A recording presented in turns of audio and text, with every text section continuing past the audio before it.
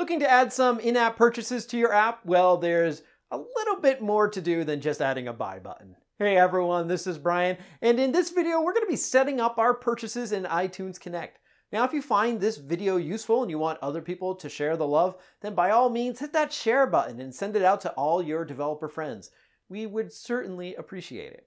Okay, in this video we're going to be setting up our purchase types. Now we have 4 different types we can choose from. We can create consumables, non-consumables, annual subscriptions, and non-renewing subscriptions. To review, consumables are purchases that are limited, and once they are gone, the user will not be able to buy any more. In games, you can typically see these employed as currency to buy game items. I've also seen it used for continues and even for number of lives. Non-consumables are purchases that you buy once and you keep forever.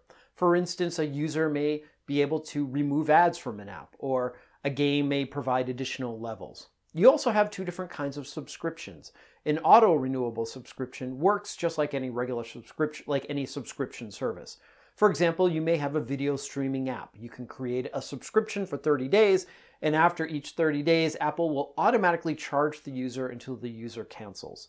The non-renewing subscription is a subscription that exists for a limited duration, but the user has to manually renew the subscription or it will be automatically canceled. This could be used to deliver content over a set period time, such as a season pass. In this episode, we'll define a variety of purchases, and one thing we must do for each purchase is give a reference name. That is an internal name that needs to be unique. Apple recommends that you use reverse domain syntax for each item, very much like a bundle identifier. You use these reference names to query the product from StoreKit. A common bug is just a name for the reference name, thinking that the app's bundle identifier will be appended to it. You must provide the complete name for each purchase, and you must use this exact name when making your query. If you misspell it, your product won't be found, so make sure you have them exact. Now comes the fun part. We'll be creating various different types of in-app purchases. To get started, make sure to log into iTunes Connect and then click the My Apps section here. Next, you want to click on the app you created in the previous episode. In my case, it's Insomnia Owl IAP. I'll click that. Now I want to access my in-app purchases. To do this, I click on the Features tab right next to the App Store right here.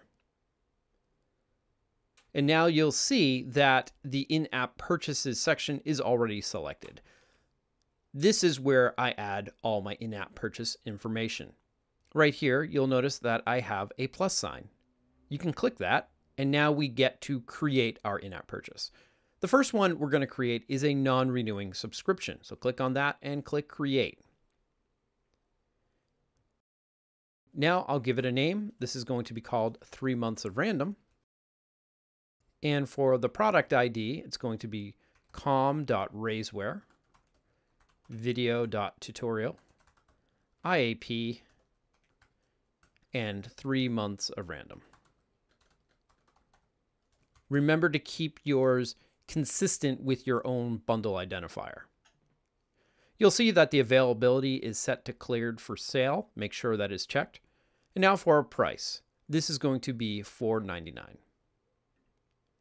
I'll scroll on down here and you can see here we have localizations. So for the name, we'll just give this again 3 months of random. And for the description, we'll call this 3 months of random owls. Now I'm just going to ignore this App Store promotion and this review information. The review information requires that you provide a screenshot. Well, it's not actually a requirement, but you'll get a warning if you don't add one. In our case, we're just going to ignore it. With that done, click the Save button. You can see it saving here. And voila, we have our 3 months of random, and you'll see we got our missing metadata warning, like so. Click on the in-app purchases, and you can see it's added to a list already. It's a type of non-renewing subscription, exactly as we expect. Now I'm going to make a few consumables. Feel free to follow along with me. I'm going to choose the plus sign again, and this will be a non-consumable, and click Create.